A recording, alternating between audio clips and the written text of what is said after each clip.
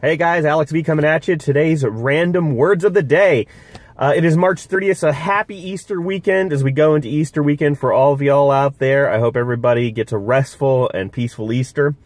So today's word of the day, today's random word of the day is sickgnorant. All right.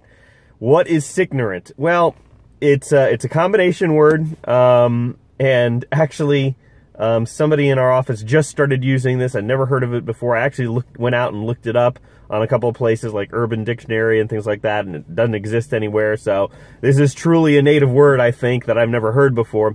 Anyway, sickgnorant is just some background behind it. There was one particular person that would get sick all the time, which obviously is not good, and you really feel for that person because they're ill, or maybe they have an immune system issue or whatever. They're always getting colds.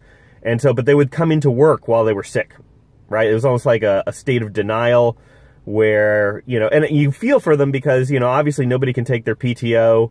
You don't want to burn up all your sick time and all your vacation time just because you keep on getting sick. It's kind of a rough situation. But at the same time, when you come into work when you're sick, guess what happens? You spread the love. That's right. Everybody gets sick. And so, this person, it was more about the attitude. It wasn't necessarily that they kind of understood it and internalized the fact that they were sick. It was more like they would just come in and it was obvious that they were sick, but they were just still coming into work, almost like in a state of denial. So the overall feeling was that they were just playing sickgnorant, right? They were just willfully ignorant of their sickness, and they're coming into work despite the fact that they are sick, and they're probably going to spread that throughout the office, and other people are now going to get sick. So, that's kind of the background and the context behind it, and some of the expression of how it was used, at the time was like, oh yeah, that's her, she's just playing sickgnorant again, spreading the love.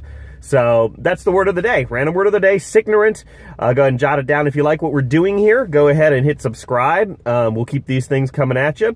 We're going to do some more digital marketing moments probably next week sometime. We're going to talk a little bit more about the new SEO. We're going to talk a little bit about some advanced digital marketing moment concepts.